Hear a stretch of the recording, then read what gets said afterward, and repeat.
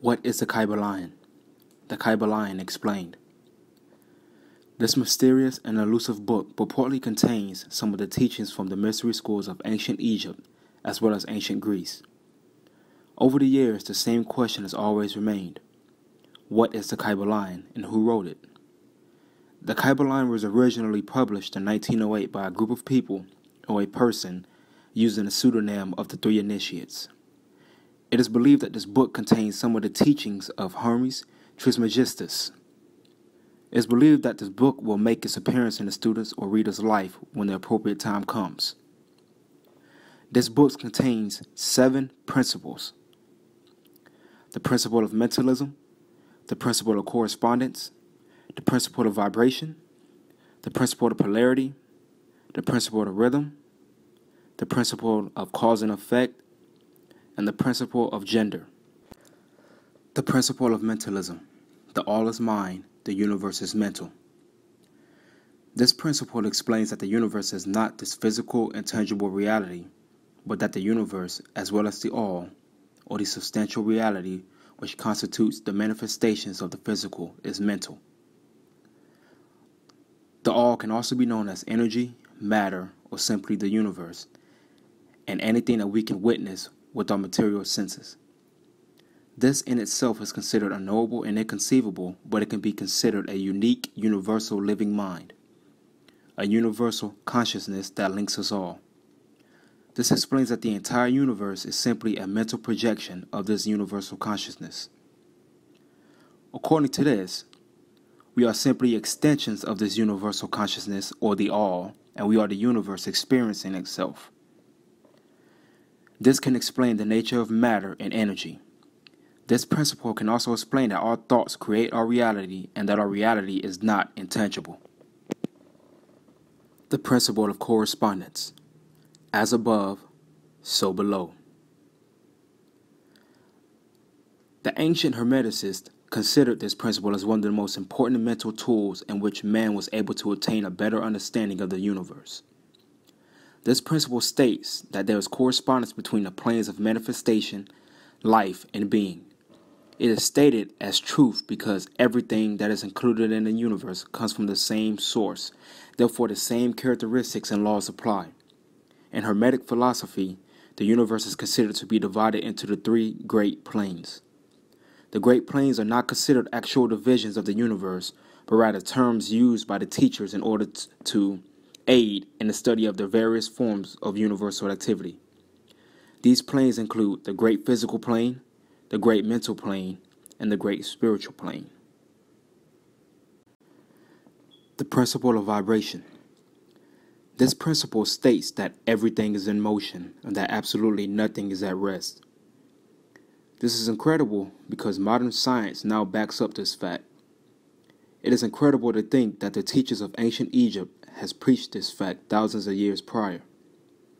It is explained that all the different manifestations of the mind, spirit, energy, and matter results from the different rates of vibration from the universal mind. The higher the vibration, the higher the position on the scale. This rule applies to the highest form of matter to the lowest form of matter, and in between this scale are billions of varying degrees of vibration. This applies to the smallest atom all the way up to the universes and planets. This fact also holds true for the spiritual planes and mental planes. When the hermetic student has an understanding of this principle, he or she will be able to control their own mental vibrations. The principle of polarity. Everything is dual. Everything has its pair of opposites. Everything has 2 poles.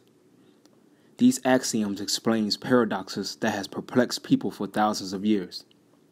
This principle explains that opposites are 2 sides of the same coin. The opposites are the 2 extremes of the same exact thing, with varying degrees in between them. Where does one thing end and the opposite begin? Light and darkness is an excellent example of this. Light and darkness is actually the same thing, with the difference being varying degrees between the 2 poles. At what point does darkness become light, and vice versa? This law cannot be replaced. Another great example of this principle is the phrase, a thin line between love and hate. Love and hate are the degrees of technically the same thing. Hermetic students understand this, and this is where mental alchemy comes into play. Mental fortitude is what constitutes the ability to transition from one degree of a vibration to another. An example, transmuting good into evil or evil into good. If you can understand this principle, you could change your polarity. The principle of rhythm. Everything moves in a measured motion. Everything has a high tide and a low tide. There will always be an action and a reaction. The universe is no different in following this law. The destruction and creation of worlds, the mental state of man, as well as the life of all things applies to this law. You cannot stop this law to cease its operation. The only thing a student of the art can do is discover methods and means on how to overcome its effects. At some point, the student will learn how to manipulate this principle as opposed to being manipulated by it. He or she will be able to neutralize his swing and not be carried back and forth between poles.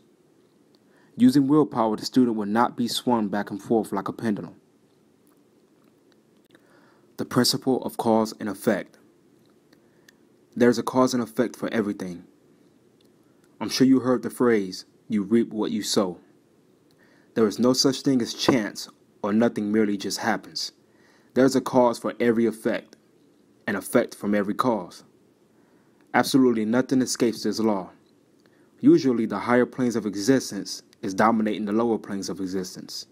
But the goal of the student is to become a causer instead of people reacting to the effects of the cause. Using this rule can help the student learn and play the game of life. Obey the causation of higher planes, but in doing so, this will help you master your own plane. The last and final principle is the principle of gender. The masculine and feminine principles are forever at work. Gender is manifested in everything. No type of spiritual, physical, or mental creation is possible without this law.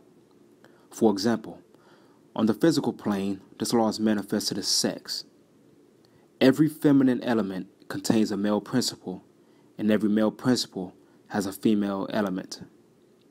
Everything has its masculine and feminine principles. Alright, you guys, that concludes our first video. Many thanks for watching. Please make sure that you guys like and subscribe. Also, we have a Facebook page, facebook.com/Articles of Reality, and we also have an Instagram page @Articles of Reality. If you're interested in reading a blog post version of this video, that's also available on articlesofreality.com. Many thanks for watching. Peace and love.